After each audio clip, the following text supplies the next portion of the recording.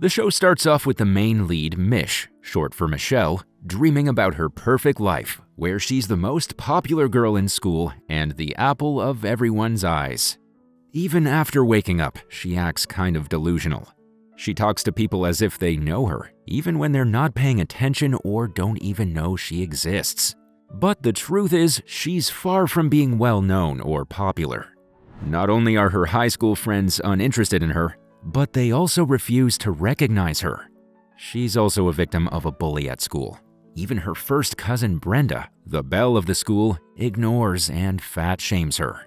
Mish, however, doesn't care, since she's determined to become popular in her own way, and for that, she tries to change herself. She has two best friends, her only friends, Tanya and Yadi, who are way smarter than the bullies at school. One day at school, Mish talks about how she longs to sit by the fountain where only the popular students may sit. If anyone other than the popular students is there, they will be thrown in the water as punishment. Sitting by the fountain is certainly daunting for unpopular students like Mish and her friends, but she yearns to be there someday. During class, Mish helps the school Casanova, Danny, with his presentation project. It is revealed that she has a secret romance with this popular guy, and the couple often makes out in the toilets. Later, when they're together, Mish tells him that she wants them to go public about their relationship, just like they promised. Since tomorrow is their one-year anniversary, it will be the perfect date. After much persuasion by Mish, Dan hesitantly accepts doing so. Once she gets back from school, she gets into a brief discussion with her mother, who has bought some nice heels for her.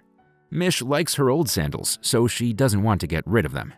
Meanwhile, her stepfather, Fur, who loves Mish more than her biological father does, is busy preparing scrumptious meals for the family. The following day, Mish wakes up excitedly, as it is the day that she has been dreaming for a long time now. She gets ready in a lovely dress and enthusiastically approaches her secret boyfriend, Danny, who is relaxing with his popular friends at school. Unfortunately, although Danny is in love with her, he refuses to acknowledge her existence in front of everyone, claiming that he doesn't know her. Since he's friends with the so-called cool kids, he does not want them to find out that he's secretly dating the school clown. Because of this, Mish is understandably heartbroken. Worse, the bullies mock her for being another fan of Danny. Her two friends, Tanya and Yadi, comfort her, saying that being invisible at school is far better than wanting to be famous and popular like Brenda, Danny, and the rest of their friends. After school, Brenda also lectures her to stay in her own line. She believes it would do good for outcasts like Mish, as it would save her from the bullies. Consequently, our poor girl wallows in misery until she meets another attractive guy named Matty in the neighborhood paper shop. They flirt with each other for a while, until Mish remembers the reason she was there.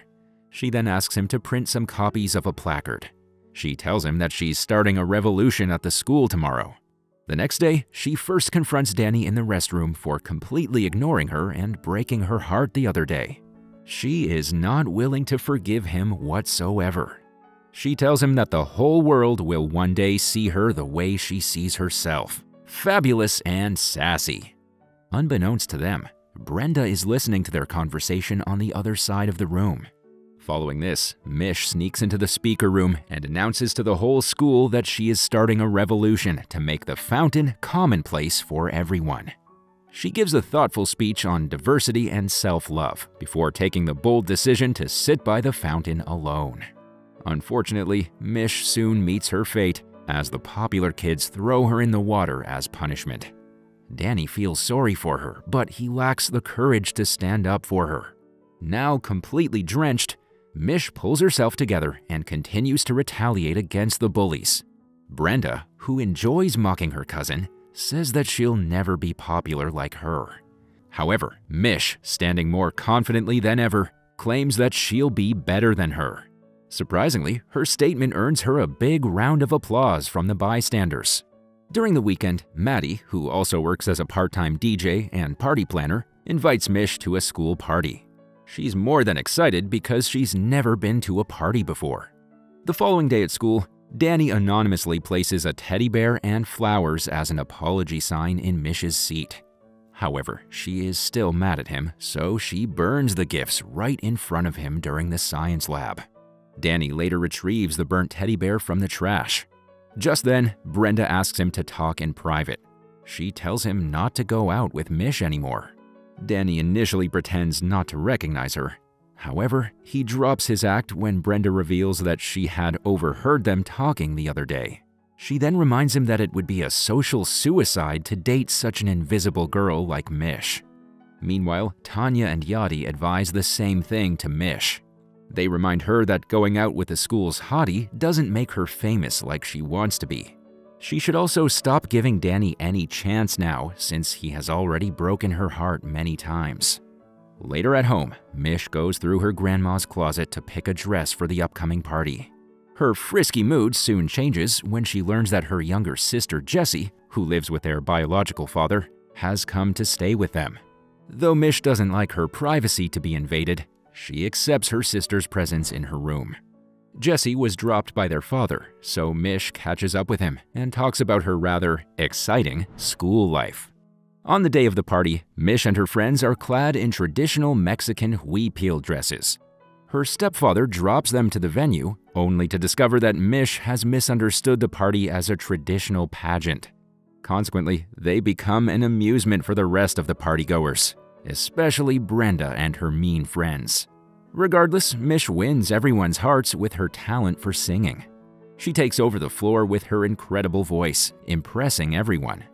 After her performance, Maddie asks her to be his business partner for event planning, where she could work as a performer. Mish gladly accepts his offer, believing that he has started liking her.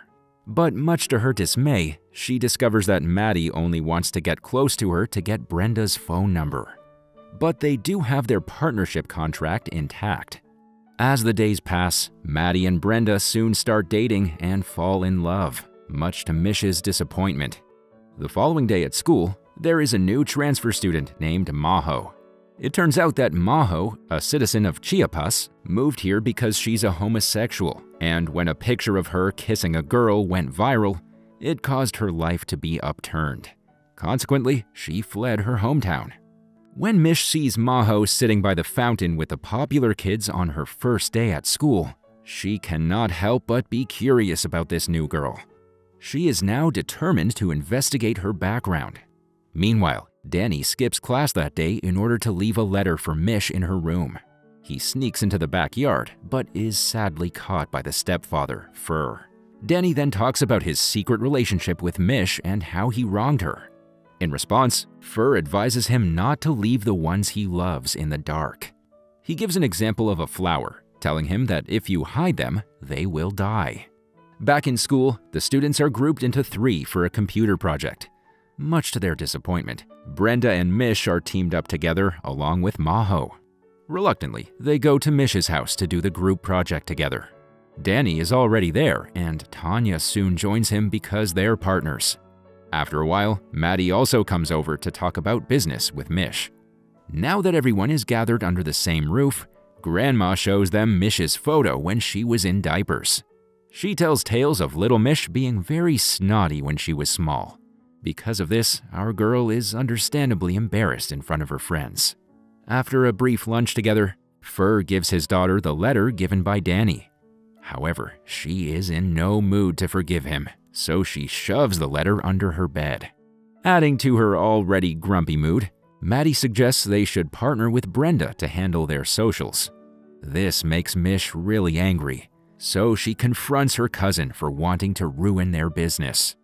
Brenda is by no means backing down. Instead, she feels proud to have Maddie under her fingertips. In a fit of rage, Mish says something very personal about Brenda's parents, causing her grandma to bicker with her. Maho then takes Mish outside to clear the air. They hang out in a park and eat some ice cream together. While they're chatting, a group of boys recognize Maho from her viral picture and make fun of her, callously calling her the meme girl. Mish seems oblivious, so she asks Maho what the boys are talking about. However, the latter doesn't say anything and simply runs away. Mish's life continues to be a roller coaster ride when she learns that the school is going to stage a musical performance based on Alice in Wonderland. She desires to be the protagonist because this is the only moment in high school where she can show that she is here, leave a mark, and be heard. However, Yadi and Tanya know better because only the skinny girls with perfect white legs are chosen as the protagonists. Despite this, Mish is determined to audition for the role. Even though Yadi and Tanya are not particularly supportive of her, Maho ignites hope in Mish, making her believe that she may be the one to change the course of history. This is particularly because no plus-size Mexican has ever played the lead role in their school. That evening, Mish tries on dresses and practices for the audition with Maho.